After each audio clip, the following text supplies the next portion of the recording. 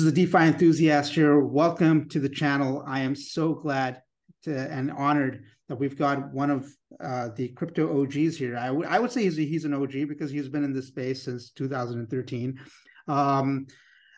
He is the founder of the world's first decentralized autonomous university called Bittopia. He's also an advisor to Unchained Innovations. So it is my real pleasure to have Amin Rafiee here with us. Amin, over to you. Hey, mate. Thanks for having me over. It's my pleasure. Thanks for the introduction as well. Excited to share some knowledge and, yeah, hopefully reach your audience with some good tips and also share some knowledge on how they can improve their privacy and a bit about my background as well. Yeah, absolutely. I mean, so how did you get into the crypto space? Like, what was the like the blockchain space in general? Would you like to talk about that? Like, how did it all start? Yeah, sure. It's an interesting story, actually. In 2013, a friend of mine showed me the Bitcoin white paper. And, I kind of looked over it, thought about the concept. We went and bought our first Bitcoin for 50 Australian dollars. And I felt scammed. I'm like, man, we just gave this guy $50 and there's this number one on our screen. Like, what do we do with this one? Can't people? It's like I felt like it was Warcraft money, and I was very skeptical. I was like, I feel like we got scammed. I don't know what this thing is. Who are these people mining? I don't know what's going on. So I was very skeptical at first, and then I let it go for a bit, for a couple of months after that. This was in April 2013. I went on a bit of a road trip to see around Australia. Through the road trip, I thought about it a bit more. I came back and read the white paper properly this time, and I was like, wow, this is going to change everything. The fact that you have decentralized currency and it's not reliant on a nation, that is huge. It is worth every ounce of my energy. So I had two businesses then. One was for IT consulting, and another one was for design consulting. My background is in engineering, and I pretty much abandoned everything I was doing, and I sat in front of the computer on bitcointalk.org for 12 to 15 hours a day. Because I was in Australia, I had to catch the hours, which was in the US and Europe, and I lost about 15 kilos of body weight. I was just, nothing mattered to me, nothing mattered to me. And back then things were moving so quickly, and it was just very exciting. It was for the right reasons. No one back then was in it, for the reasons they later came and joined. It was very authentic and, yeah, again, very exciting, very rapid. And I did everything I could. I worked on so many different topics, and I learned about so many different altcoins, the implementation of blockchain beyond Bitcoin.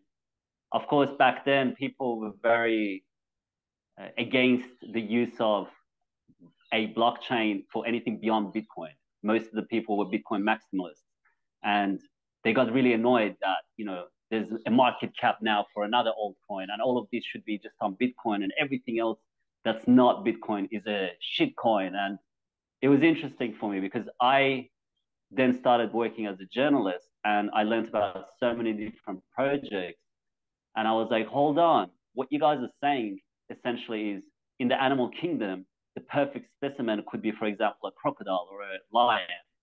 And that's the only animal that should exist, because that's it. After that, there's just no greater pursuitment of any other animal. No, every creature in the wild represents an aspect of nature and its power. And we need these altcoins because a person might not appreciate Bitcoin, and that's okay. But you know what? They might enjoy sharing hard drive space to earn money, which is storage, for example. And they might come into it from that angle. Another one might be using, for example, Ethereum and tokens. They might not like Bitcoin or the storage aspect, but they like the token aspect makes sense. Having smart contracts makes sense. So you need all of this because they're all doors into the same, lobby where we can all kind of come together. So unfortunately, humans have this, what would you call it?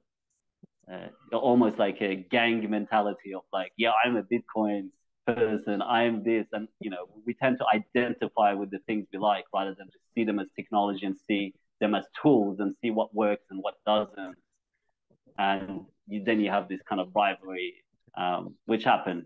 I follow Liverpool, I follow Arsenal. And it's like we love football is the real essence of it. So in this essence, the focus really should be we don't like banks, we don't like inflation, we don't like recession, we don't like money just being printed out of thin air and taxpayers having to pay for it.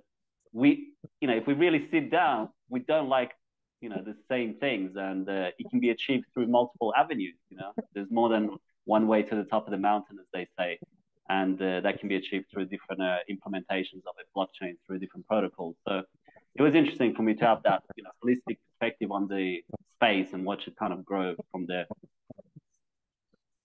Yeah, absolutely. I totally agree with you. I mean, when I got into the space myself, I wasn't really the Bitcoin guy. Everybody was like, "Oh, you're in crypto, so you must be in Bitcoin." I was like, "No, man, I'm actually in various other coins that I find which are, very technologically interesting." And a lot of people gave me very strange looks because, that sense of maximalism is definitely there. And I think to an extent it's still around, like because it's kind of like people are like, I don't know, right now, there's so many crazy things that have happened in the last in 2022 till even now, with this whole I would say all these scam centralized exchanges and all this nonsense like the FTX collapse and this and that. And yeah, and every time this happens, the maxis, they always get happy. They're like, "See, we told you, it's Bitcoin is the only real thing." I was like, well, yeah, but no. I mean, there's a lot of great stuff out there. I mean, if it got affected by the market, that's not the technology's fault. That's just,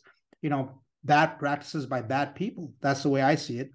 And that's exactly what we all are fighting for, right? And unfortunately, it's very unfortunate that, we're divided into these communities. While this is that one place where we shouldn't be divided, we should actually be accepting of one another and be okay with it, because the end goal is the same, right? Decentralization, more autonomy of your own money, more autonomy of your own wealth, wealth distribution. We can talk about all of that, but I think that's where it's at. And unfortunately, somewhere down the road, it's been lost. It's all about hype, and it's all about fear, and it's all about this and that.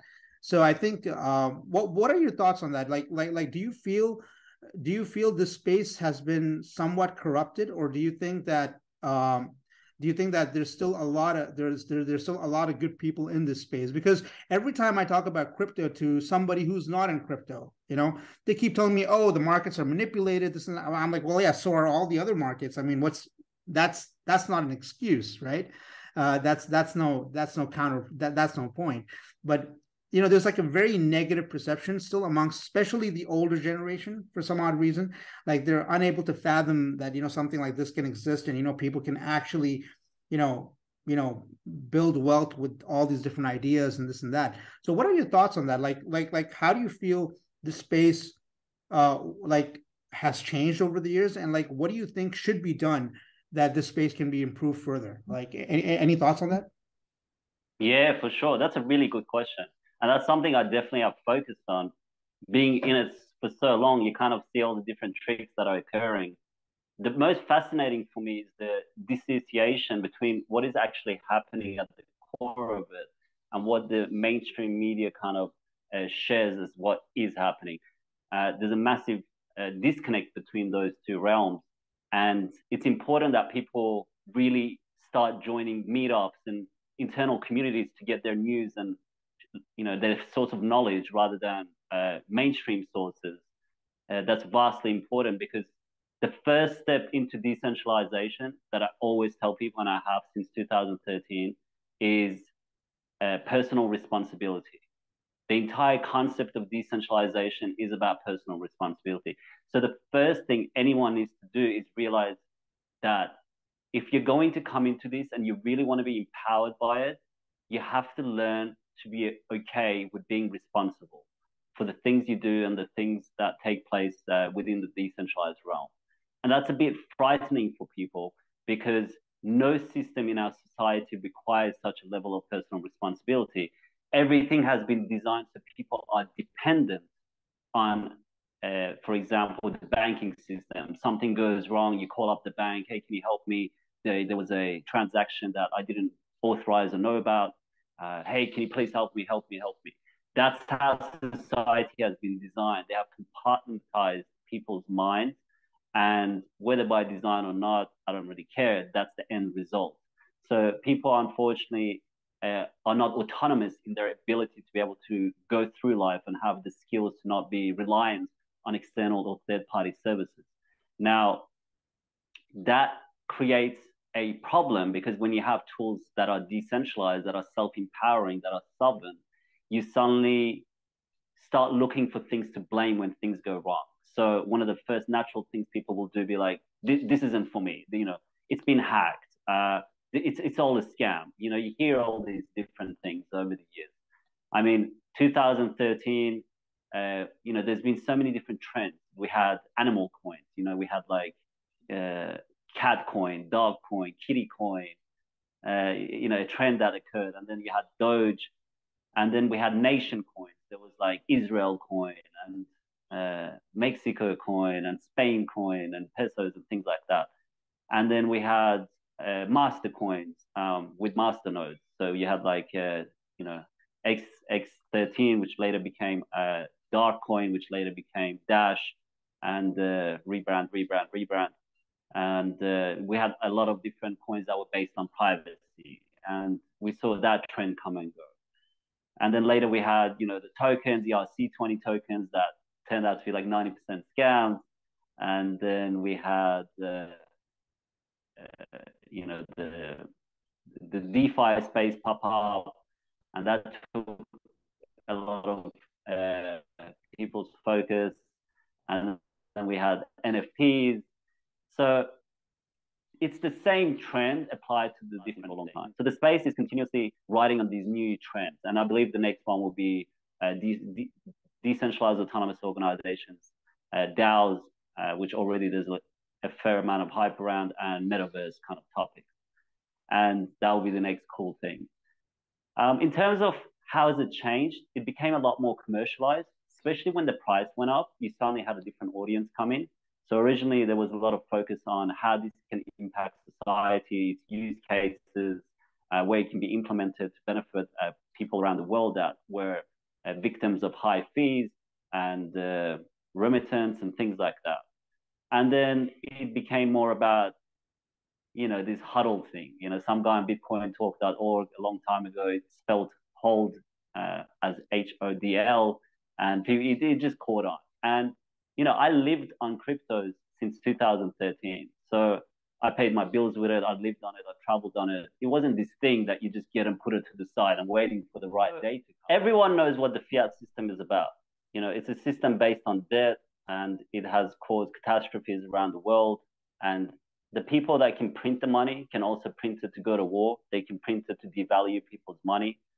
People's savings have disappeared. Prime example being 2008 financial crisis that stretched over many years across, you know, across the planet. When you see these issues, the natural choice then would be to opt out of using such a system as much as possible. So the original idea for me personally was to use cryptos as much as possible, if not all the time. And that was a great goal of mine. And because of that reason, I implemented it across a lot of different services. So, you know, back then it was much harder. So now it's so easy to use cryptos to pay for things. And people have forgotten that they have this tool available to them. And it's one of the most innovative and powerful tools in modern history. Unfortunately, though, people were brainwashed into this concept of huddle and just hold on to it. It's going to go up one day, which there is nothing wrong with it.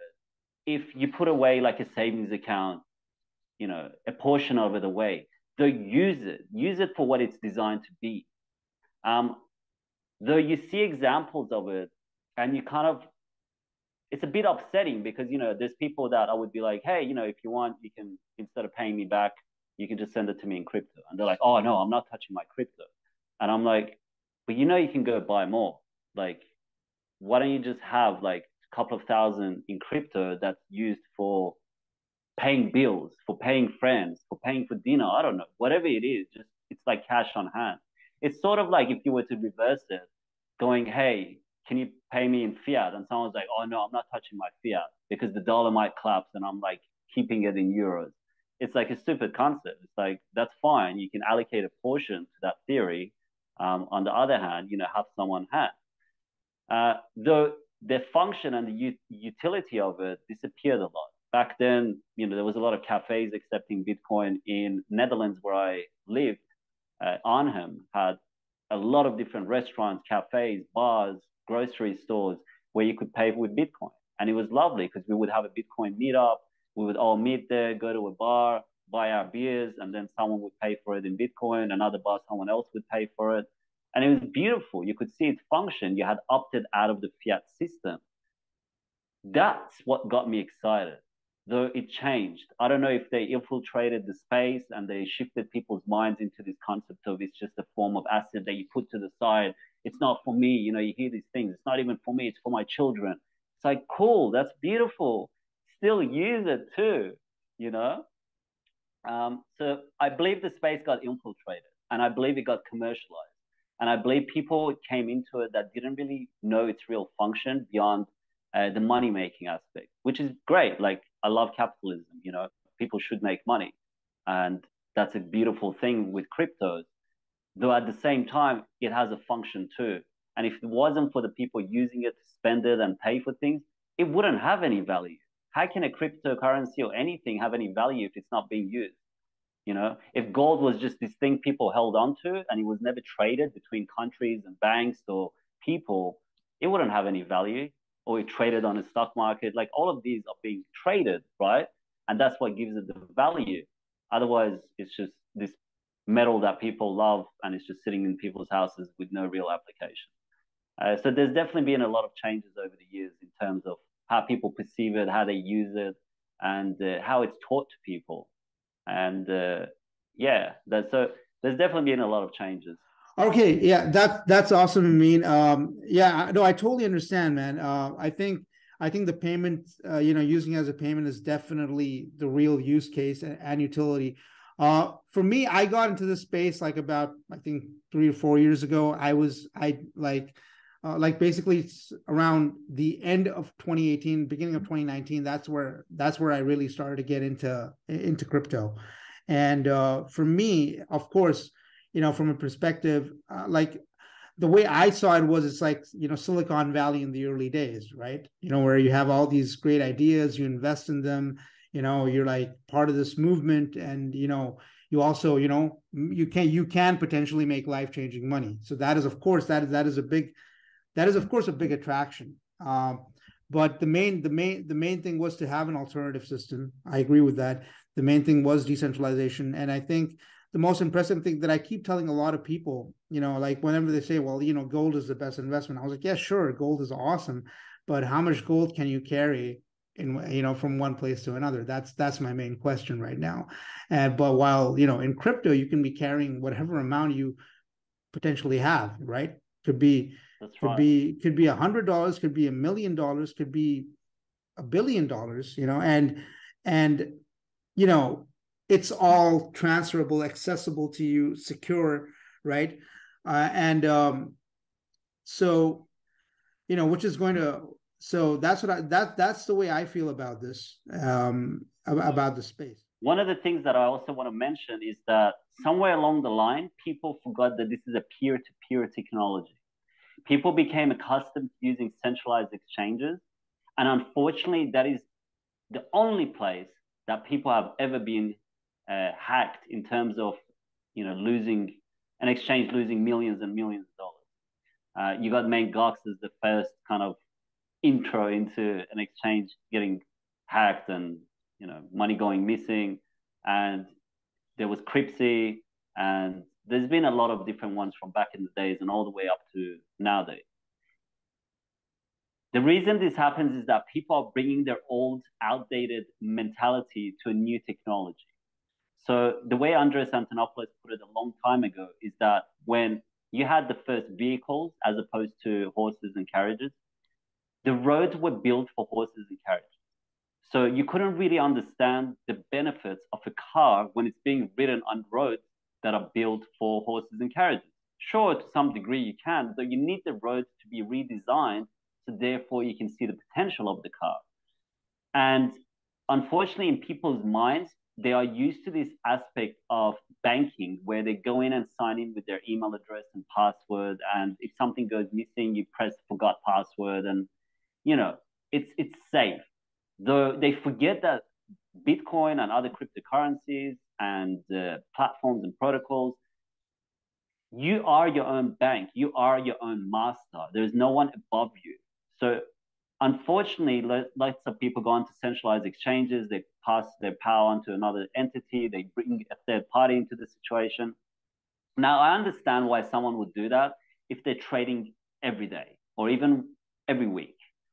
So if they're not doing that and they're just trading once a month or they're not even trading at all, then it becomes scary because then you're using a centralized exchange as a bank and you haven't really learned the lesson in the process, and the power that you've been given has been diminished in the process.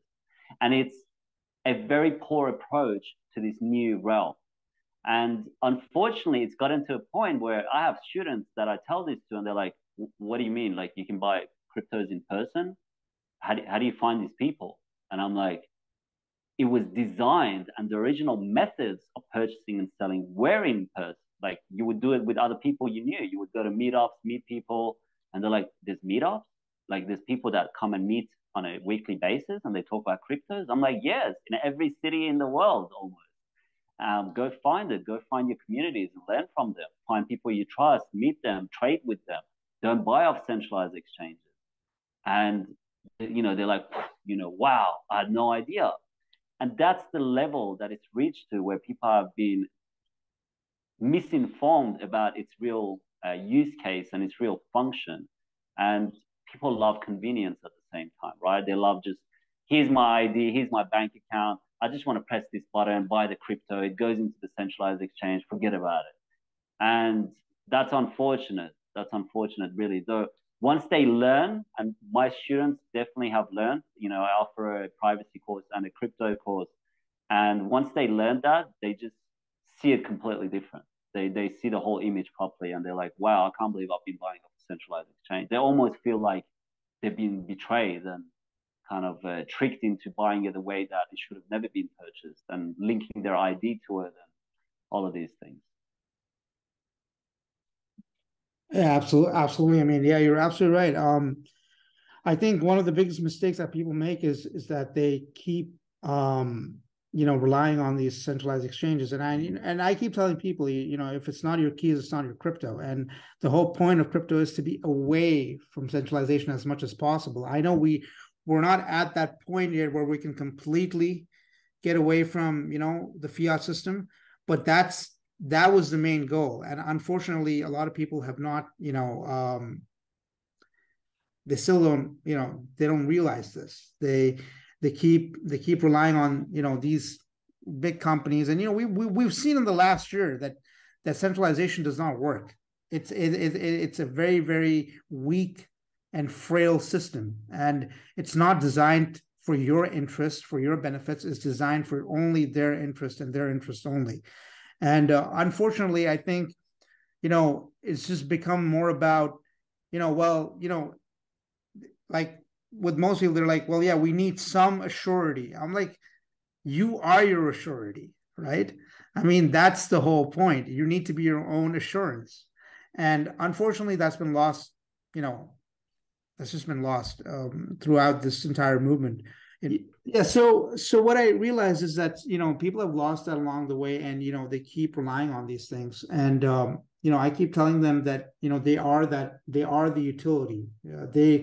They are they are responsible for their funds. It's not some other entity or some other organization, but people just keep going back to that. They want somebody behind them taking care of them, and then I keep asking them, then why are you in this space? And they're like, well, we're here to make money. I was like, okay, even if you're here to make money, right, which is fine, it's totally, I mean, it's fair, you still should be responsible for that money. Why are you giving it to someone else? I mean, I would be very uncomfortable keeping 100,000, 20,000, 30,000, $1 million or whatever on a centralized exchange, because that could just go away when we already have facilities like hardware wallets and things like that, to take care of all of this. So, but it's just very unfortunate that people still keep relying on these things, and yeah, yeah. So, which also then brings me to what you guys are doing. Tell me more about Bittopia University, man. Like, what are you guys exactly doing there? What are you teaching? How is this? Like, what is it all about? Please share your thoughts on that. For sure. And thanks for bringing that up. So Bittopia University actually started very similarly to what you said. The idea that people have forgotten what it was like to be empowered by cryptocurrencies, and they've given that power away, and how easily that power has been given away. So my journey began with the idea and confusion, a state of confusion as to why 10 years after Bitcoin is available, more than 10 years now, why aren't people using it? Why are people so confused as to what this is? Why are people so confused on peer-to-peer trading and the benefits of cryptocurrencies? Why is there so much confusion? I still am baffled by it, that if this was created by Apple, or if it was created by Bank of America or some centralized heavy duty organization, everyone would know about it and everyone would be using it. Though it seems, because it's this decentralized technology and it's peer to peer and it's bottom up, there's so much confusion about it, to the point where nowadays people are even confusing it with the central bank digital currency. And they're like, don't use cryptos. Cryptos are evil. And I'm like, what? When did they become evil? And they're like, oh, they'll monitor everything you do. I'm like, no, hold on. You're confusing two very different things. An example would be like, don't use operating systems, they spy on you. It's like, which one? Which one are we talking about? Are we talking about Linux, Windows, Mac? Which one? Can we break it down a bit? Or it's like, cars are bad. Which car? Are we talking about diesel, electric, petrol? Which car? So we need to be specific in what we're talking about. So unfortunately, people now deem cryptos as evil because of central bank digital currencies. And that's unfortunate. So Bittopia came about from this state of confusion as to what is going on. And my hypothesis was that it's knowledge, it's access to education, and that needs to be kind of reapproached. And unfortunately, the space includes a lot of people that are tech-minded and unable to express those ideas in a way that, let's say, someone that has no tech background can grasp and digest. And I ran a kind of a workshop in Mexico with 30 or 40 expats and also local people. And I wanted to find out why they still didn't use cryptos. And we did a word map and a word cloud, sorry. And from that, we wanted to kind of gather what is the main aspect of limiting people from using cryptocurrency. And, my hypothesis was correct, which was knowledge. 90% plus deemed knowledge to be their barrier as to why they haven't used it. So therefore, it proved the hypothesis that Bittopia can move forward with implementing a decentralized form of education where students are incentivized, as well as many other things. So as a system architect of Bittopia, I saw that most of the prevalent industries in our societies are top down. Now, whether it's pharmaceutical, whether it's education, whether it's the financial industry, and a lot of other things, they're all top down. Now, what does that mean? So if you have like a pyramid, at the top of it would be the top down approach. So you have, for example, in a pharmaceutical company, the pharmaceutical companies, and at the bottom you have the people. In education, you have the educational industry, and at the bottom again the people. Financial system, you have the Federal Reserve, you have central banks, you have other institutions like the IMF, European Central Bank, and then the World Bank, and then you have like national banks, and then you have the people again. In all of these systems, now let's remove conspiracy, let's remove politics, let's remove any form of ideology, and look at it from an engineering perspective. In all these systems, the systematic risk is passed to the end user, meaning poor companies make mistakes. Who pays the bill? People with their lives. Financial system collapses, something goes wrong. Who pays the bill? The people, taxpayers. Education. Let's say people go through all these education systems, come out the other side, they're not really happy about what they learned. Who pays the bill? The students. So the way I like to kind of approach it is, if you had a self-driving car that would put at risk the people inside the car to save itself, how many people would buy that car? No one. No one would want to be sitting in a car that would prioritize itself over the passengers. It's just crazy. If an engineer built that, people would be like, you're off your head. Like, what is wrong with you? Why would you have designed it like that? So that is the way most of our most powerful industries have been shaped, where as an end user or as a customer, as a client, as a citizen, all the risk is passed on to these people, us. And that is a poor way to design it. Now, again, I'm not getting into ideology and all of this. It's just poorly designed. From an engineering perspective, that is a poor way to design a system. So we can see how Bitcoin came into the picture and it flipped the story upside down. It put people at the top and then the industries at the bottom. And we can do the same, in my opinion, with the education system. So all of these education systems, well, it doesn't matter if it's Coursera, it doesn't matter if it's any of these platforms either. There's no empowerment for students. So we run a simulation in terms of what happens if we take the tuition that comes in from students and we put it into a decentralized treasury. And that decentralized treasury then provides an income to the top students. If not, it empowers them to become entrepreneurs and use that money from the treasury to develop their ideas and develop businesses that would then come back and fund that particular course or field of study or society that they're a part of. Now, that's interesting, because then I come as a student, I put $5,000 down to do a course. And if I rank well, not only do I get my 5,000 back, I could even double or triple my money. I could even have access to a network of mentors and entrepreneurs to come and say, well, I just studied this and I have this brilliant idea. Are you willing to fund it? And as an organization, as people that are part of that particular society, they can be like, sure, what's your plan? Send us your business plan. Okay, it was going to cost $20,000. I'm going to give 50% of it back to the society and 50% of it for myself to develop it. People go and vote on it as they do on a DAO. And suddenly you make education very interesting. You incentivize the education process and the students that do well.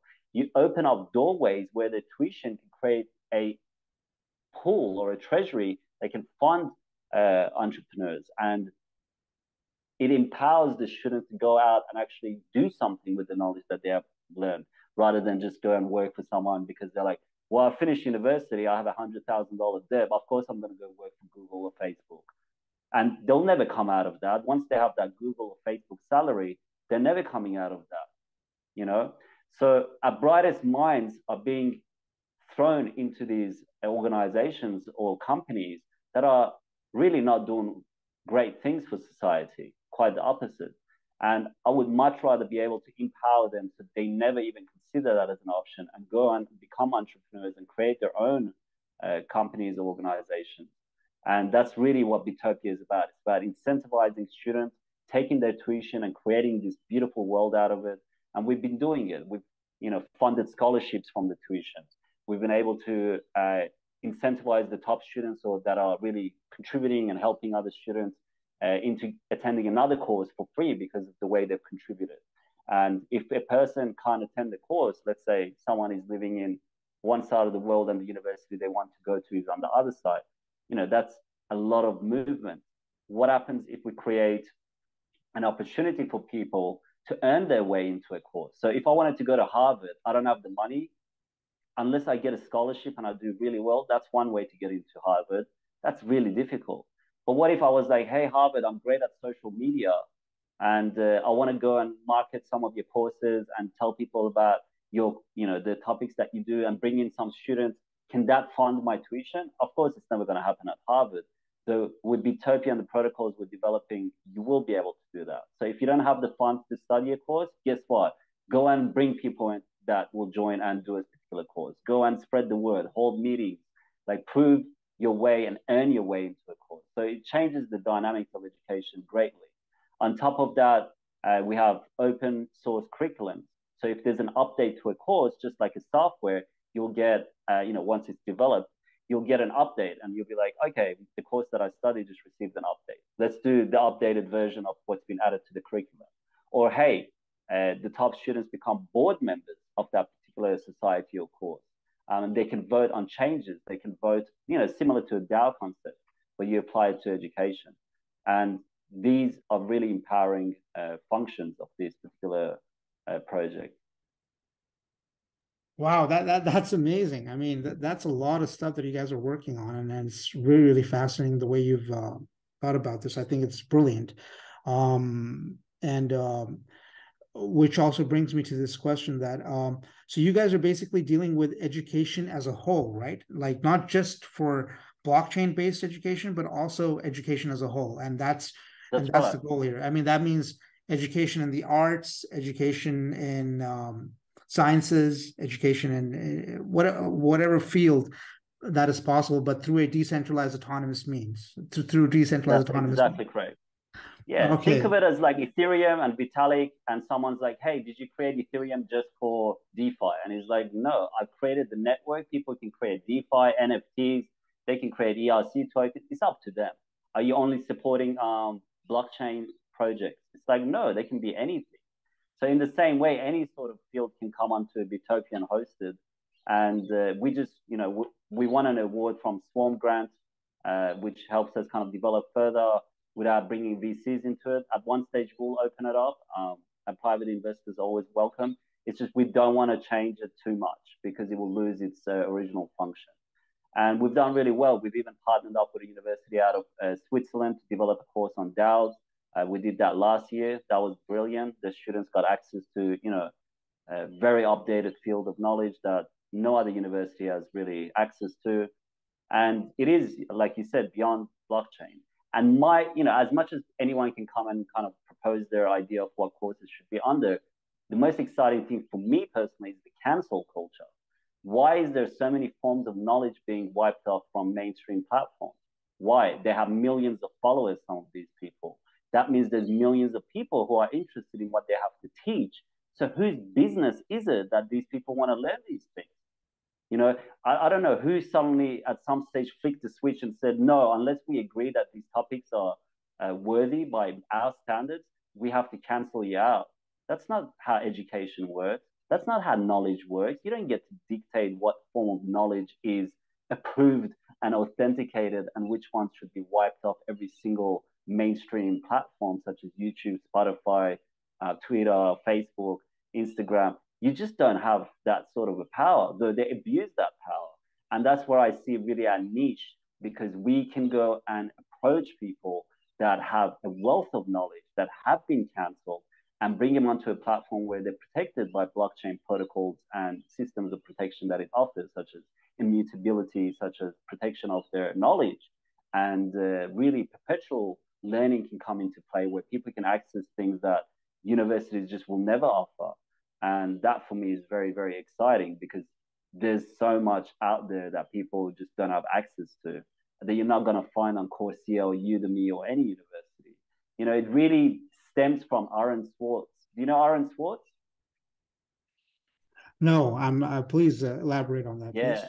So he was one of the founders of Reddit at the very early age. There's a documentary called Internet's Own Boy, and he Wow. was a genius, and he fought so much to protect knowledge and access to knowledge. And his whole idea was we need to remove the privatization of knowledge because there's so many public universities that have research papers, though you need to go past the paywall to access them.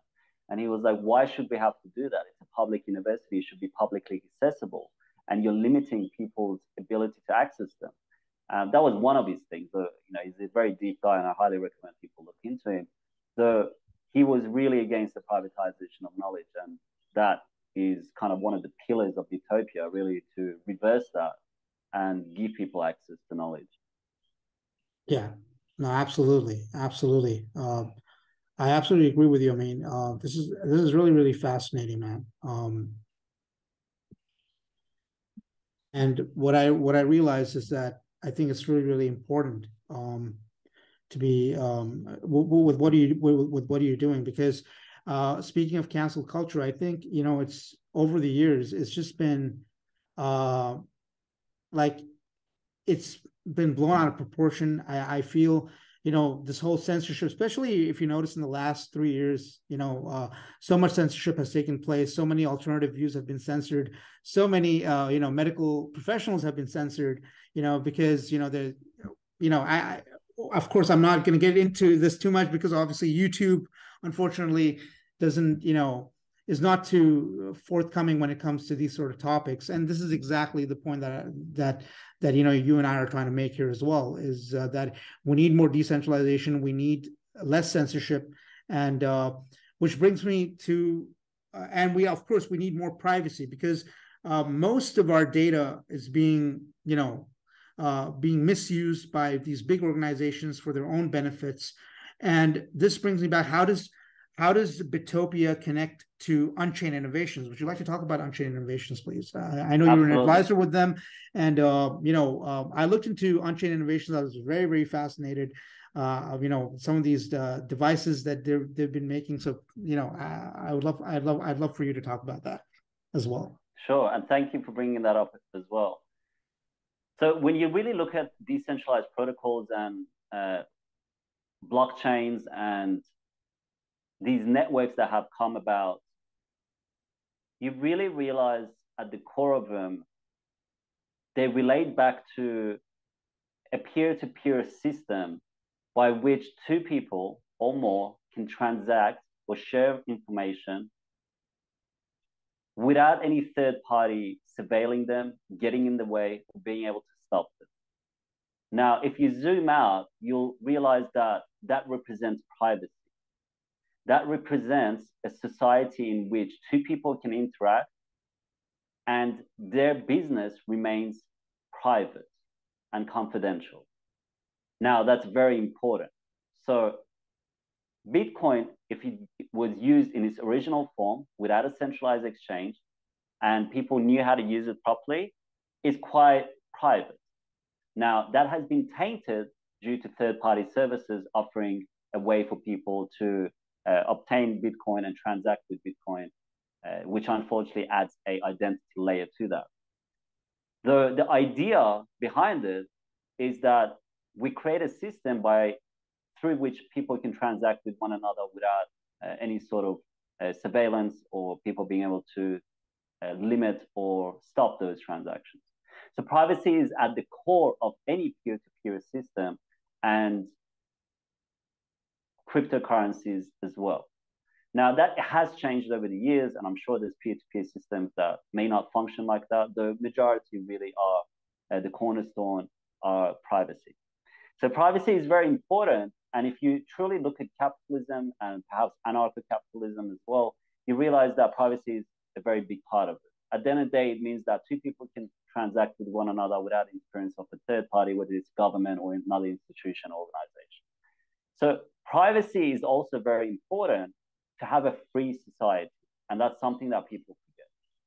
And people's minds have been hijacked to the point nowadays where majority say, well, if you have nothing to hide, why does it matter? Now, there's two things wrong with that. First of all, I don't believe most of the people that say that truly believe that. Because if they believe that, then they would be okay with me coming and staring through their living room window all day. I should be able to set up cameras around their house.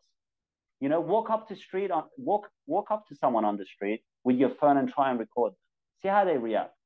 See if they'll appreciate that. Go onto a train or a bus on the street, just get your phone and start recording them and stand in front of them. If they freak out, are they doing something wrong? Are they criminals because they freaked out and they're like telling you to stop? Is that the only reason people would not appreciate you doing that? So if you really sit down with a person that uses that kind of a phrase, if you got nothing to hide, it doesn't matter, and really go through the layers and go deep with them, you'll come to realize that that's not really what they think. It's just a slogan that's been kind of, put into their mind. Their mind has been hacked and this has been put into it. There's many reasons why we have privacy.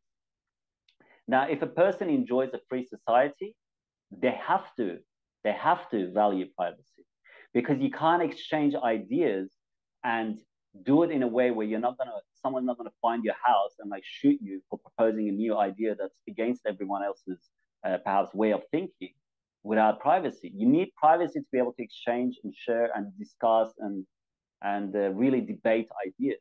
That's how we have gotten to a point where society includes so many different types of people. And privacy is at the center of any free society. You will not be able to find a free society that does not respect people's privacy. It just doesn't work. So I really like to show that to people because again, I teach privacy to a lot of students. We have courses on this, and they have to learn why privacy is important before we even go into what tools they should use, what browsers they should use, what phone they should use, what laptop, what operating system, messaging applications, email applications. Like it doesn't matter. Let's not even get into that. Let's figure out why privacy is important. Over 130 countries around the world have some sort of a legislation or covenant exploring the reasons as to why privacy matters. You got the international laws on it. You got the UN Declaration, and on a national level, you also have a lot of nations that have privacy laws. Like in Australia, we have the Privacy Act, which is that companies and organizations have to adhere to certain rules when they're dealing with customer information. It's such a big part of our lives. So once we break that kind of dogma around it, where people feel like only criminals want privacy, which is absolutely garbage. You could be a medical doctor, you could be a lawyer, you could be a police officer, you could have patient records, you could have confidential information on your clients. There's so many reasons why you need privacy, and you need to be able to protect your clients and your contacts and network. That the idea that only if you have nothing to, if you're not doing anything wrong, it shouldn't matter. It's just stupid is the best and cleanest way I can put it. So then we go into the other layer, which is how do we help people learn about privacy and get involved with it and learn the importance of it and move forward. That's where Unchained Innovation came about, because we saw that there was a very real need for people to be educated on what tools are available. There's a lot of fear mongers out there that are like, the world is going down this path. Look what they're doing. Look what the banks are doing. Look what the government is doing, which is fair. Let's also look at all the tools we have available to us. I remember in the early days when people like David Icke and later, almost anyone on YouTube was, kicked off or banned because of what they were saying. They were all like, we got banned on YouTube. Wow. And I'm like, of course you did. Like, what else did you think was going to happen? It's like going into a mosque and preaching Christianity. Of course you're going to get kicked out. This is their house. How did you not have a backup plan? You are, in essence, in need of reflecting rather than screaming at them like they're the bad guy. You know their nature. It's like Sun Tzu's law, know thyself, know thy enemy. Of course they're going to kick you out. You should even be like, wow, I got away with that for a while, didn't I? They allowed me to say whatever I wanted for 2 or 3 years. Like, you should be happy they even let you speak about all these things that goes against their, ideologies for so long. So I was surprised that people found it surprising that they were like, oh, I'm getting kicked off YouTube. It's like, of course. So Unchained Innovation, in a nutshell, came about as a form of allowing people to really see what tools are available and really giving them access to these tools in a way that's digestible. Because there are a lot of people within the privacy space, again, technically minded, unable to express it in a way that easily digestible. And we often have people that are like, there's this tool. Why isn't everyone using, for example, conversations? And I'm like, people are on Facebook Messenger. They're still trying to figure out how to go from that to Telegram. In your mind, it might be easy to be like, oh, you just download this app and, you do this thing and you go onto terminal and download this script and it does it for you. I don't understand why isn't everyone doing it, And that's what happens when you live in the bubble. Things seem very easy. It's like, for me, I've used cryptocurrencies for over 10 years. For over a decade, I've used them and thought about it. So for me, it's very different to the person that's just heard about cryptos. And it's like, what's a wallet? What's a private key? What's mining? I don't want to think about this. I'll go onto a centralized exchange. So Unchained Innovations was very successful, establishing itself as a pioneer in terms of offering devices where people can use open source devices and use a operating system that was built for privacy. So on all the phones, Graphene OS is used, and Graphene OS is the most secure and powerful operating system on mobile phones available today. And we also offer laptops that are Linux-based. So you are pretty much opting out of mass surveillance out of big tech companies. You are removing yourself from data collection, contributing to AI empowerment. I mean, if you go and look at Google's AI, I forget what it was called, 50% of its data came from publicly accessible social media outlets or platforms. That's really fascinating. If people really sit down and figure out, if you want an AI, you're going to need data. So if you really look at the engineer's mind, you realize that social media didn't come about to help people connect. It came about because their end goal was an AI system. And how do you create an AI system to be very powerful? You need data. You need lots and lots of data. And you need to know how people think, how they react to certain topics, how they react to certain comments, what kind of content they share, their opinions, their ideas. Well, how do we get them to share that with us without making it look suspicious? Let's call it social media. Let's call it Facebook, and let's make it free. And let's call it connecting people around the world and giving you access to speak to your family. Guess what? In the process, they collected all of that and fed it to an AI. If we didn't have social media and the way that people publicly express all their thoughts and ideas and images and photos and all of this, AI would have no power. It would be in a weak state. So once you understand that, you realize the best way to defeat anything that goes against humanity is to limit the amount of information you publicly express and share with big tech and these organizations that collect it. Then it becomes a much more approachable matter. And we really, through Unchained Innovations, we have an amazing support panel where people can go and learn how to use these phones and laptops, because that can be a kind of a limitation for people. They're like, well, I like the sound of all these tools. I don't know how to use it. So we really show people, all right, if you're coming from Mac, this is how you export your contacts, your details. This is how you import it into the Graphene or Ninja phone, as we call it in Unchained Innovation. And with laptops, what are you looking for? Most people just use a laptop for browsing, emails, and some documents. You can do all of that on Linux. You don't need to have any fears as to a learning curve, and it might be difficult. Once you use Linux, you really realize how powerful it is and how beautiful it is. And these systems, none of them are built on big tech principles. So they're not using you as a tool of collecting information. So one thing I like to say to people is you have to understand the difference between, sometimes people say, well, if it's free, you're the product. That doesn't apply to free software. There's a difference between free as in freedom and proprietary software, which is freely accessible. Free as in freedom is what Linux is what Bitcoin's source code is. The reason we have so many cryptocurrencies is because Bitcoin was open source. The reason we have so many versions and types of Linux is because it's open source. That's how nature works. That's why we have so many different types of, for example, recipes of the same type of food. Is because it's open source. People can see the recipe and make it in their own way based on their own vision. And open source is very important for that. So in a nutshell, again, Unchained Innovations came about as a way of approaching people and giving them access to and knowledge about open source, privacy, and secure-based applications. We were able to actually, Cliff High was one of the people that used Unchained Innovation and got one of the phones.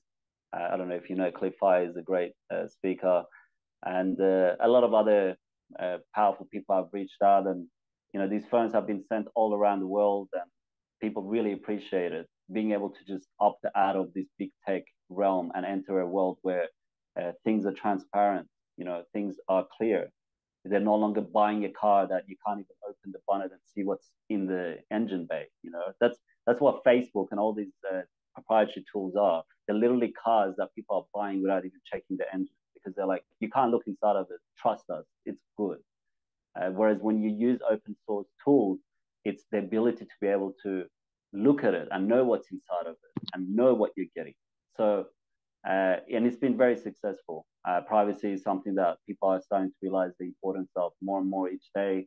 And Unchained Innovations, there's a Telegram group people can check out, jump on there and access a lot of different things. There's continuously topics that get explored, such as what messaging applications to use, comparing different wallets, non-custodial versus custodial, why certain wallets are better for some people, and what security tools they offer, what privacy features they have, what to look out for. I think one of the recent ones, for example, covered, for example, why people shouldn't use Exodus as a wallet, because it's proprietary. Yes, it's really easy to use. It's beautiful. The interface is great. And a lot of people use it for those reasons, though it's not open source. So all the transactions that are happening through Exodus, potentially all the IP addresses are getting logged. There's a lot of information being collected as to what is being transacted from where and who's holding what kind of cryptos. We don't have any assurance as to perhaps these wallets not collecting that information because it's not open source. And another one that was really interesting was, for example, Ledger versus Trezor. These hardware wallets that people use. And, we explain to people Ledger is actually not open source. Trezor is open source, both the hardware and the software, meaning that it's publicly accessible. You can replicate it. If Trezor disappears, the project won't die. People can continue to make these hardware wallets. Whereas Ledger is very dependent on the company itself because it's a proprietary software and it's not fully open source. And if I was keeping a large amount of money in a hardware wallet, I would not feel comfortable holding it on a wallet that is not open source. That's just a fact. So I believe once people realize the value of privacy, they'll realize the importance of applying it to as many aspects of their lives as they can.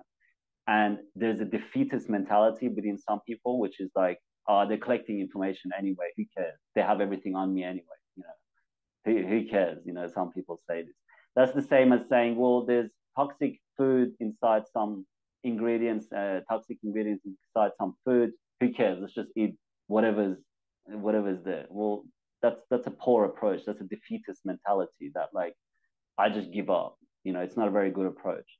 So our service is for people that are entrepreneurs and people that really value their time and just want a good service and a good support process that can help them onboard and bring their old contacts or anything else across, and people that value their time.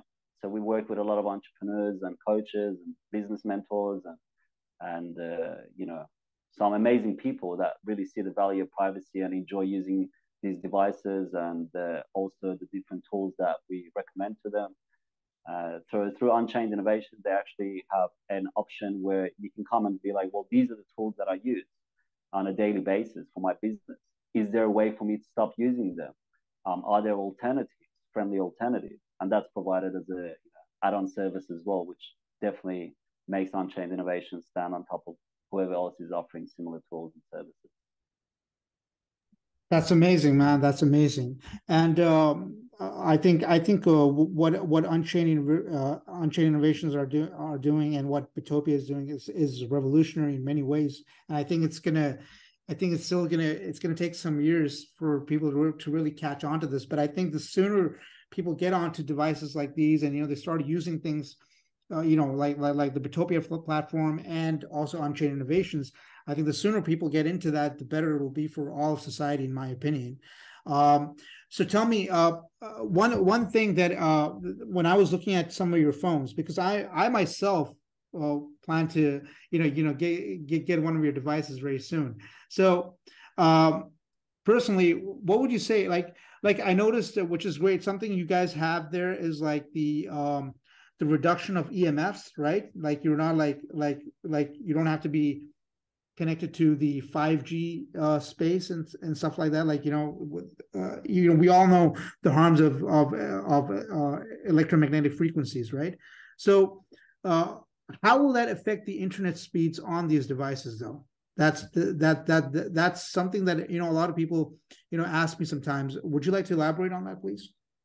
Sure.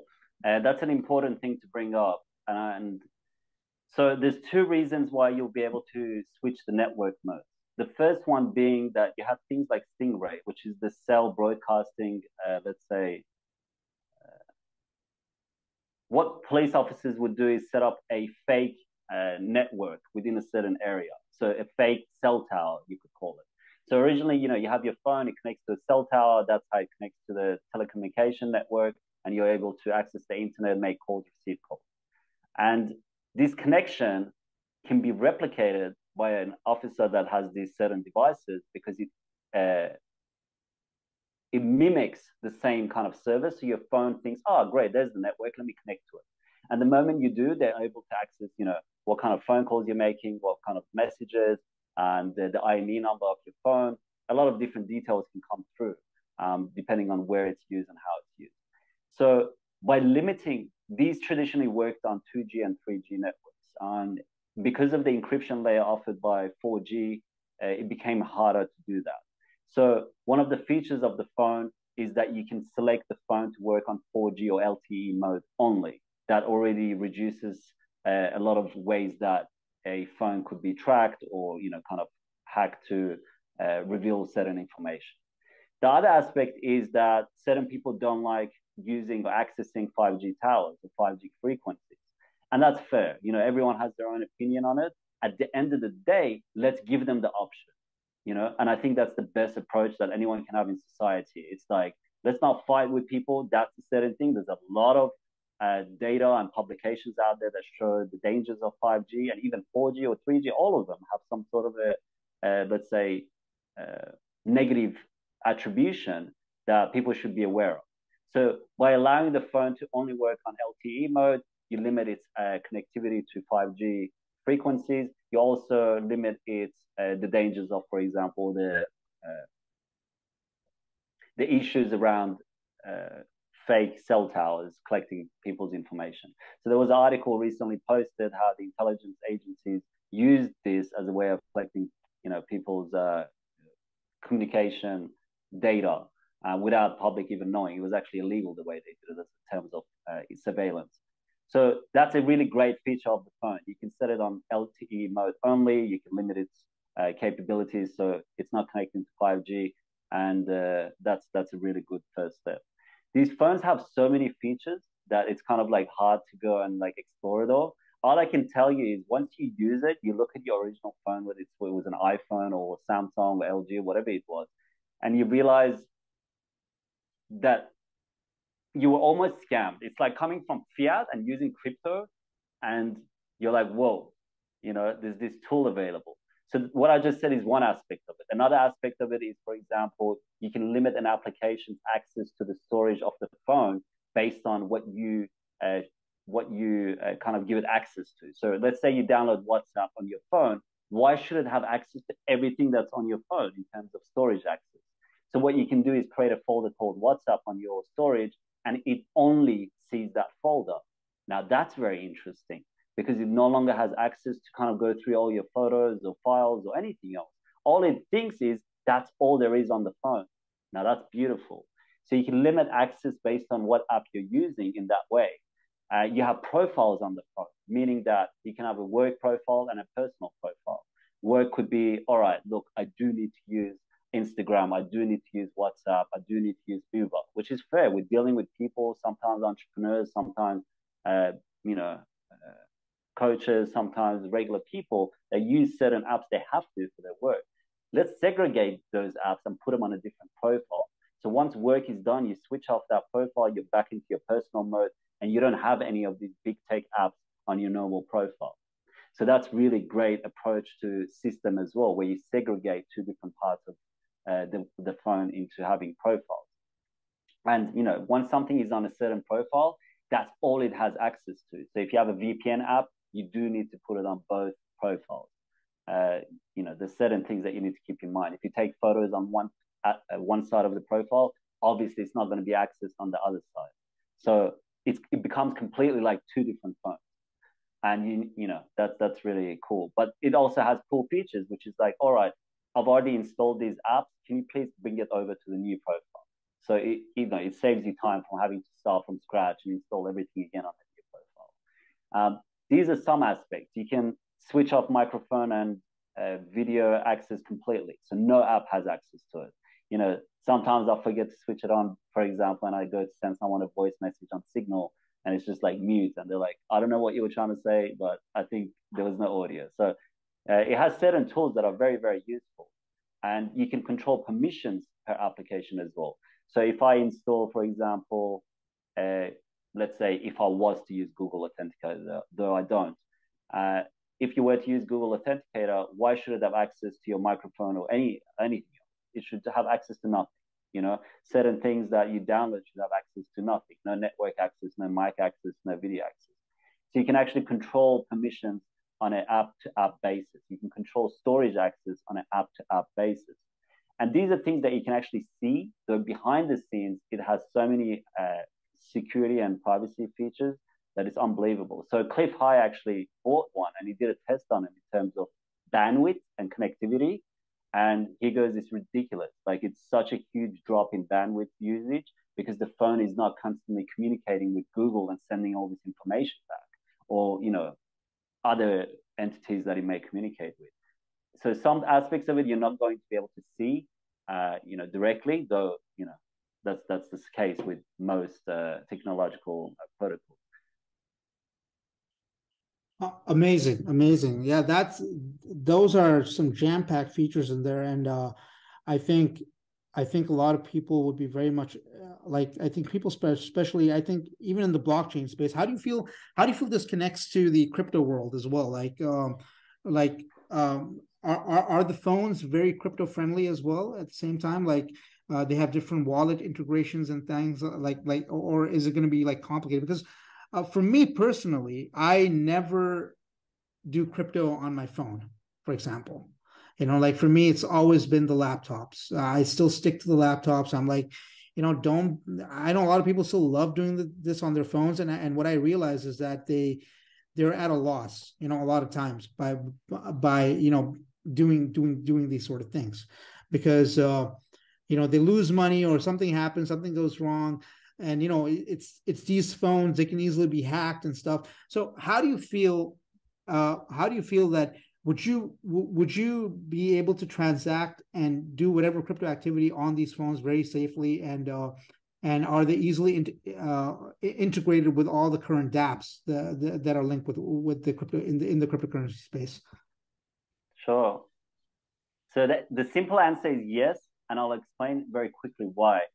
If you're a fan of cryptocurrencies, you're a fan of open source software. That's just as simple as it gets. Most of the cryptocurrencies, Bitcoin, Ethereum, all of these are open source, and they're open source for a reason, which makes them verifiable and makes them trustless. A trusted application would be like WhatsApp, which says, hey, we offer end-to-end encryption for calls and messages, but guess what? We're not open source. Trust us. It's happening. You're protected. So that's where you introduce trust. And we want to use tools that are trustless. So for example, the Trezor wallet is open source hardware and software. So on both of these cases, it means that it is trustless. These are attributions of decentralization, and they're very important. So the same with this phone. For example, there was phones called Clear phone. People were like, oh, it's great for privacy. So most of the development was done, if not all of it, by the company that was behind ClearPhone. Graphene OS is decentralized. People are contributing to it from all around the world. It's not reliant on one company. So that's a huge step forward already. It's open source, just like Bitcoin is. Anyone around the world can look at the code base, contribute to it, examine it, verify it, audit it if they need to. That's a huge step forward. No other phone, if that people are going and buying in the store, are like that.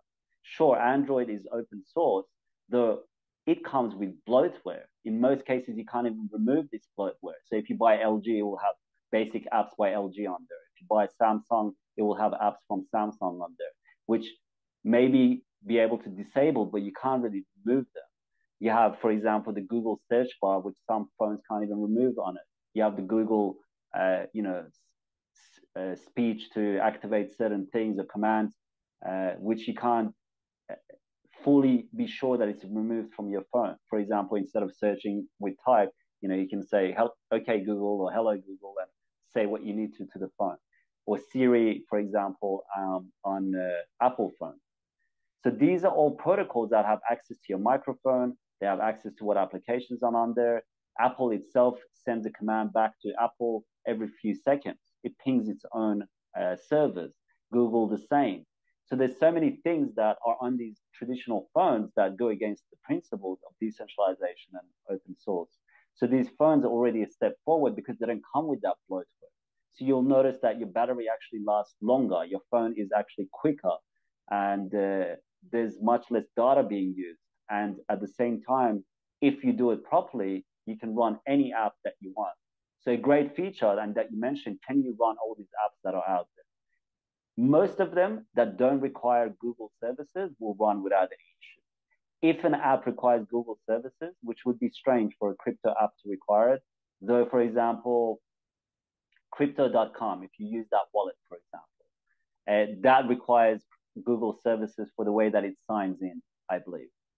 In that case, these phones offer a sandbox version of Google Play, which means that you have Google Play services without it having intrusive permissions on your phone.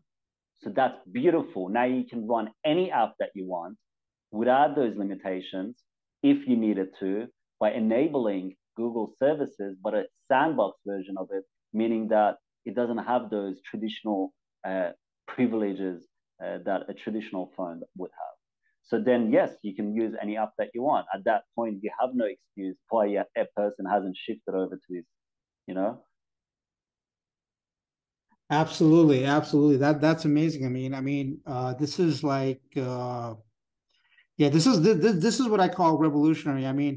I would love to use a device like this personally because I'm in the blockchain space. I like privacy.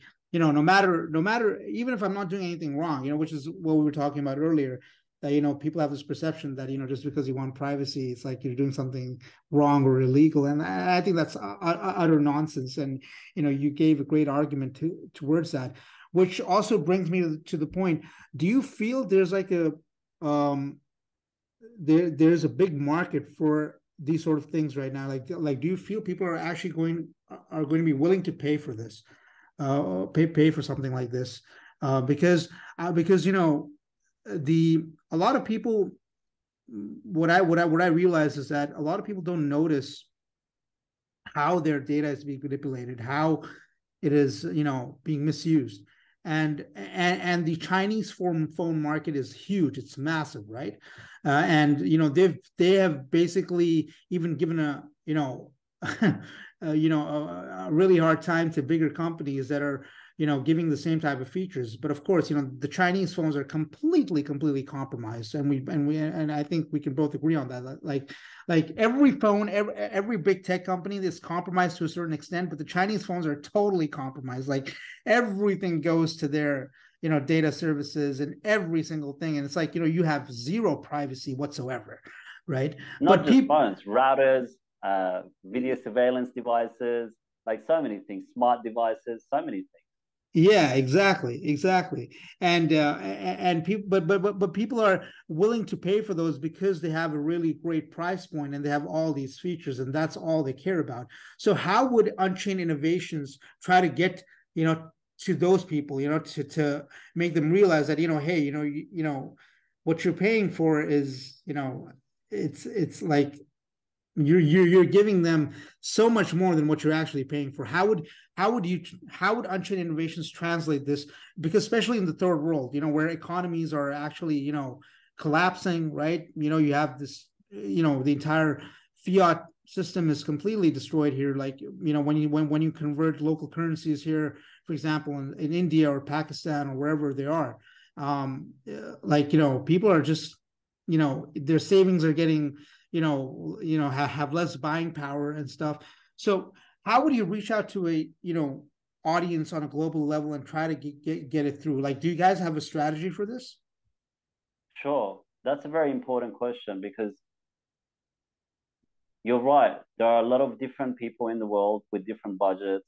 And how do you address that on a planetary level where you want to have this in the hands of as many people as possible? Okay.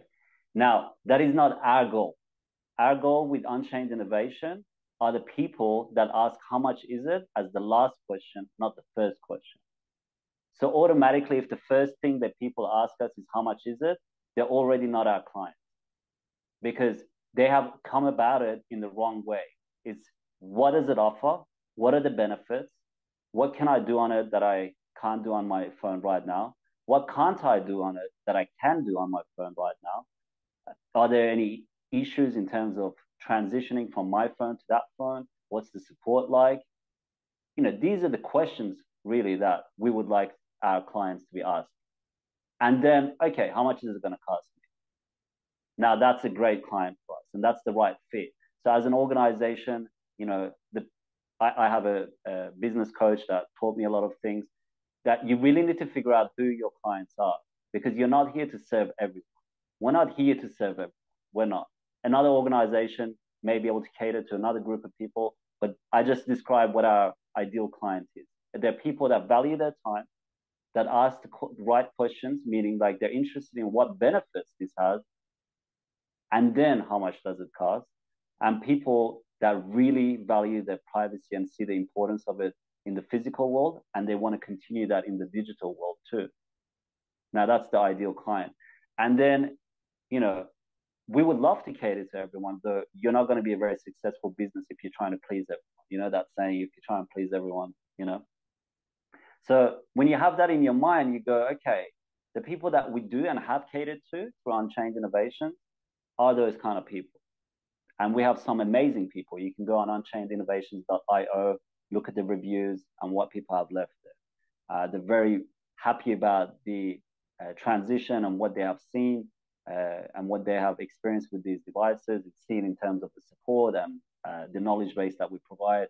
We have, for example, audios, videos, walkthroughs, all kinds of stuff so people can really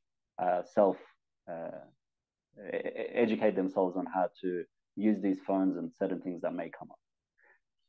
So that's the first aspect. The other aspect is like, well, we do have some people that are like, hey, this phone costs, let's say, 1,000 USD or 1,400, 1,499 USD. It's a bit much for me. Now, that's very interesting because we have had some clients that come in and say that. Then we say, what phone are you currently using? And they say iPhone. And we're like, how much is the iPhone by the time you have gone through your plan? And they'll be like, maybe $2,000, $2,500. If they buy it outright, it's similar prices. So we're like, so it's not more than what you're paying right now. But even if it was a little bit more, wouldn't that be worth it? A spyware device called an iPhone that you have gone and brought into your house yourself, as opposed to a phone that's, respecting you. And it's hand in hand with self-sovereignty and empowerment.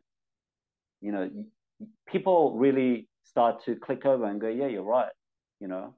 It's not more than I thought. Or if it's similar, to what I already have in my hand. Now, again, we do understand it's a big world with a lot of different budget, estimation of what people have available to them.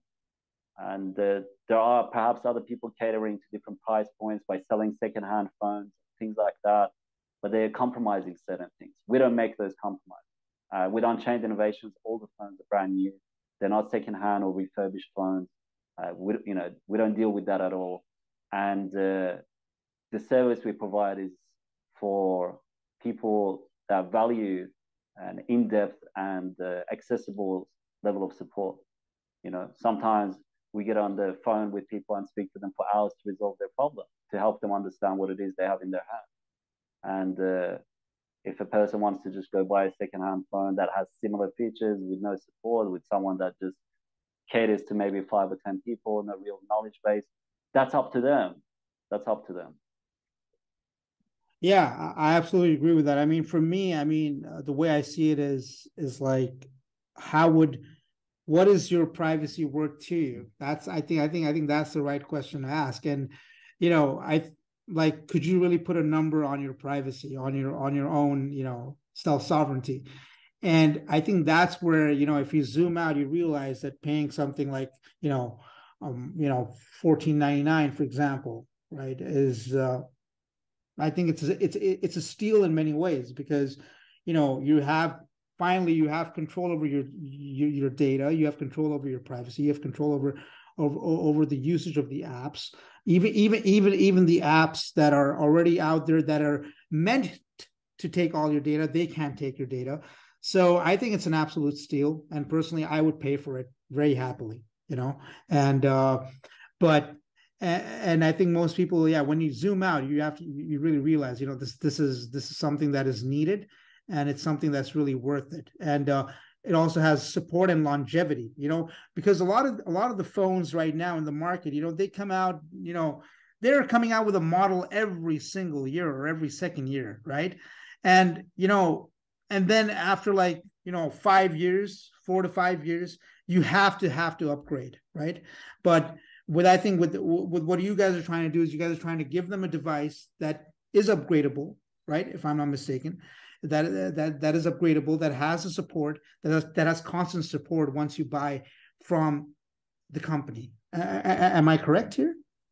That's correct. Like the phone we're speaking on right now is one of those phones. I have an older version here, uh, and I've never had an issue with it really. Sometimes there's a small bug, but it gets fixed in the next update. You'll notice with these phones as well, another huge benefit is that you continuously have updates. You don't have this with like Samsung phones, because if there's an update at a development level, it has to get verified by Samsung. Samsung has to then push it onto its phones. There's a delay. So maybe with a Samsung phone, LG phone, you'll have updates maybe once a month, once every 2 or 3 months. I literally sometimes have the updates once a week with this phone. So that means if there are any loopholes or any sort of points of attack remaining in a certain protocol, the outdated version of the software, it gets patched very quickly, much quicker than all the other phones that are out there. And that's a very huge aspect as well. In terms of being able to upgrade, can you elaborate on that? Pardon? In terms of, you said you can upgrade the phones. I just wanted to make sure that expectation is clear. Yeah, let's say if I buy a device from you, right? How long would I have to go without buying another device? That's that. Yeah, I think that's my main question. Yeah. sure.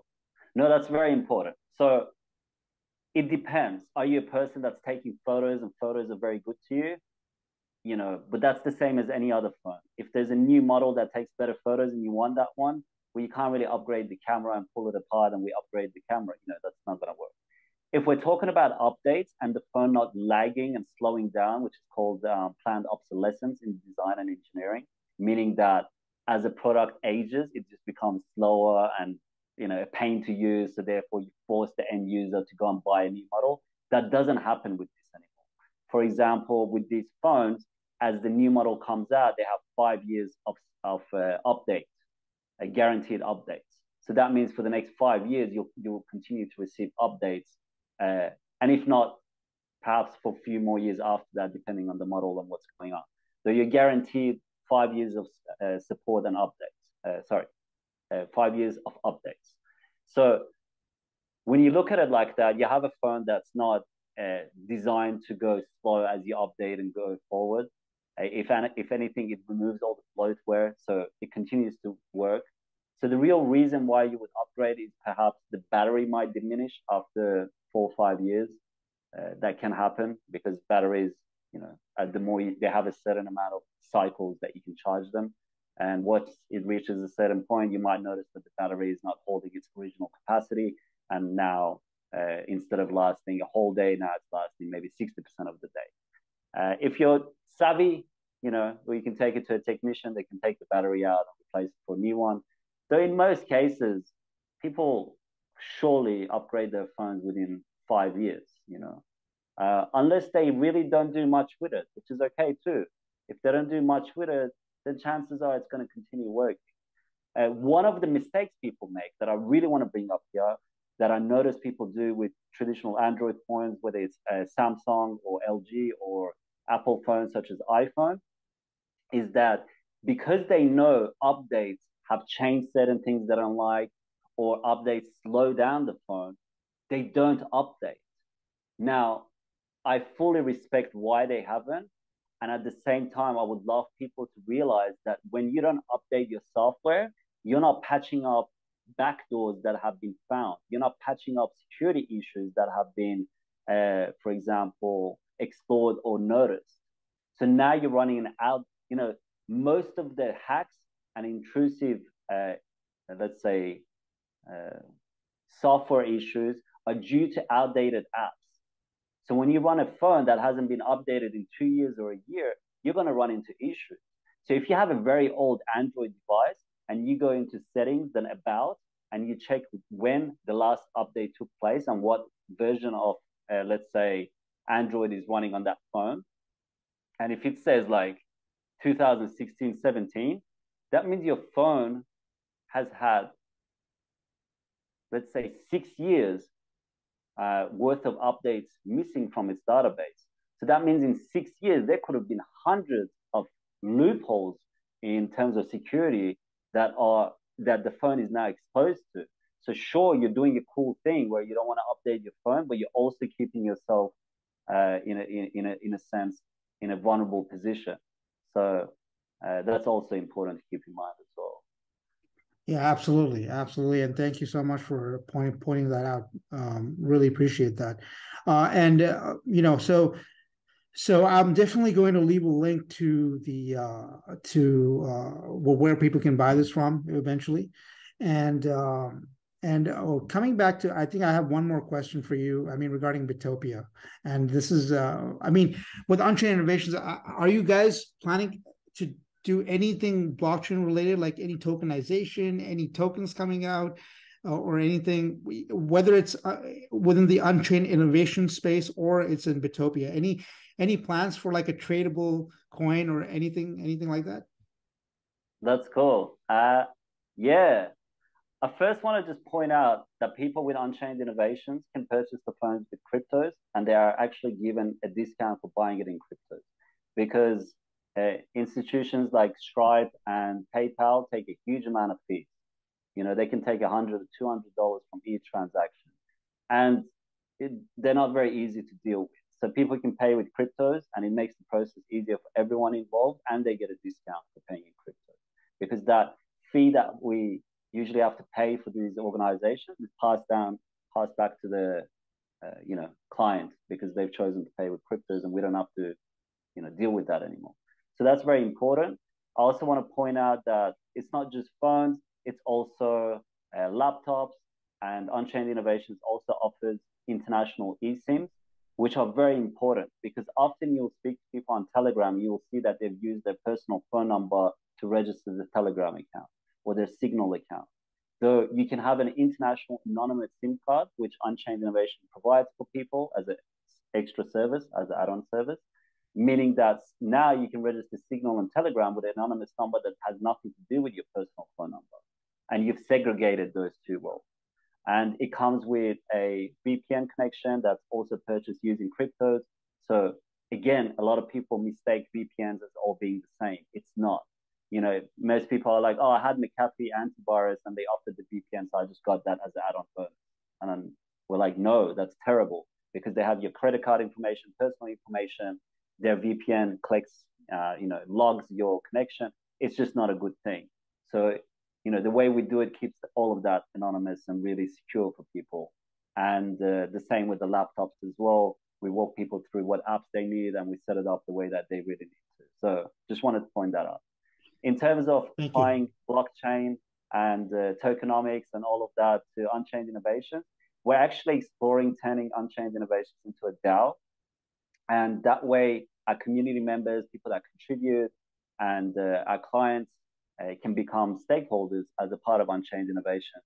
and vote on directions. We can have a treasury where we can fund people that want to help us market and reward people that want to, for example, write articles, make videos, create content really, and decentralize the project into a decentralized autonomous organization and be able to reward users and make it an entity that's not so reliant on its team and its founders, but make it something that, you know, more bottom up and built for people to be a part of. That's one thing we're exploring as well. And if we do that, we'll definitely have a token for it, and people will be able to participate, in that particular organization. Amazing, amazing, and I'm sure this is all very early right now for you guys because I'm sure you guys are strategizing for that and working things out. But like, if somebody does want to be a stakeholder in on-chain innovations, is there like an barrier to entry, or is there like a certain amount that you need to put into the DAO, or how does it work exactly? If someone is interested in that, they can definitely reach out, and we can explore different kind of let's say packages, or what they need to do and what would be involved. The more robust approach that we have right now is Bittopia, because Bittopia is the mother, and Unchained would be a child of Bittopia, let's say. Bittopia is registered in Wyoming, and it's developed for the past 3 years. The third year annual report came out. So if people want to come in through Bittopia itself, that's much more accessible right now. Whereas Unchained Innovations, what I described to be the DAO, still is something that's being researched and discussed. So Bittopia is open for investors. Anyone that wants to participate, they can reach out, and we have tokens allocated for Bittopia University itself, which is registered in Wyoming as an entity. And we've developed Bittopia quite solid in a way that we welcome people that understand the value of it and also want to contribute and help us develop it further. That's wonderful, Amin. Thank you so much, man, for for your time, for everything that you've shared, man. I mean, it's refreshing to hear your take on the entire blockchain space. It's refreshing to see what you're doing in the education space, and it's also refreshing what you're doing in the privacy space, man. I mean, I wish you the very best, and I'm looking forward to seeing how on-chain innovation grows into a massive giant. And I really want it to, because what you guys are doing is absolutely brilliant. And I'm so honored that you took out your time and to speak to us, speak to me, to talk to my audience, and at the DeFi Enthusiast. So I'm really appreciative of that. Of course, and thank you for having me on the show to be able to kind of explore these ideas with you as well. And I just want to say later, perhaps we can include a code that's part of your network. So anyone that comes through your network receives a discount on the phone. They get like a complimentary shipping. And also, it's good to know that they've come through your network as well. I also want to mention that there is a privacy course that will be launched very soon as a part of Unchained Innovation. And that will really help people understand the different applications that are available, what messaging apps, what browsers, what VPN, why they're important. And, we really go into all of that, and that will give people a better idea on what they can do. And that will be accessed soon as well. So once that's ready and it's live, we'll definitely send you a link. And again, people from your community can use the code that you include, and that will give them let's say promotional value as opposed to original value. So that would be really good as well. And it has a lot of value for people that want to watch and learn. Thank you so much, Amin. I really appreciate that. Absolutely. We're going to leave all the links for everything that you guys want to, you guys want to look at Unchained Innovations, you guys want to look at Bittopia. We'll leave all the links in the video description. And thank you so much, Amin. It's been a real pleasure. It's been a real pleasure. Of course. And just to note, if anyone's going through Unchained Innovations, it's through application forms only. So it's not just a shopping cart you check out. The reason that's done that way is that, we really look after our clients. So we want to know what apps you're looking to use, so we can set expectations, configure it the way that people want it.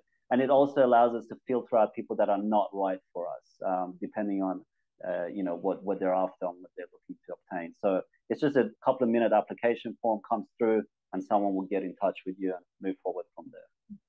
Awesome, awesome, awesome, Amin. Thank you so much, man. Do you have any other thing to add? Sure. Really, I think the message moving forward is that we are so powerful and there are so many tools available to us. And it can be easy to get stuck in a frame of mind where people can become, feel hopeless and lose inspiration. And it's important to realize, as much as there are people developing tools of surveillance, AI, and all of this, there are also amazing people developing some powerful projects and have been for a long time that really empower people. And unfortunately, most of the focus by most of the channels and everything is on the fear mongering and all of this. Though it's important, that's why on Unchained we explore all these tools and really give people, hey, there are solutions. Let's talk about solutions. It's good to talk about what's happening in the problem. So the message I have for people is that we are all powerful, and as much as there are things happening that we don't like, there are also amazing stuff happening. And really keep up the inspiration and focus on what's happening and see where you can contribute, because there are really beautiful things out there that we can use as tools. Absolutely, absolutely. And on that note, guys, this is me, the DeFi Enthusiast, and we have Amin Rafiee here. Thank you so much, my friend. I once again, thank you. Thank you so much. It's been an absolute pleasure. My pleasure as well. Thank you so much.